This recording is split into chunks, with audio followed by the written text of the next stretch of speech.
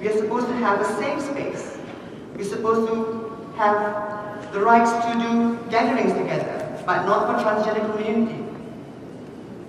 Again, in Bachok, Kelantan, where a pageant was held, all the transgender were arrested, and one of the transgender were a teacher. What happened to her? She lost a job. She didn't have much to do. So my question is, what happened to people like us there in Malaysia? We are forced to do sex work. I was doing sex work for the past 5 years in Malaysia because it's so difficult to get a decent job in Malaysia. I was in sex work and it wasn't easy, my dear. It wasn't.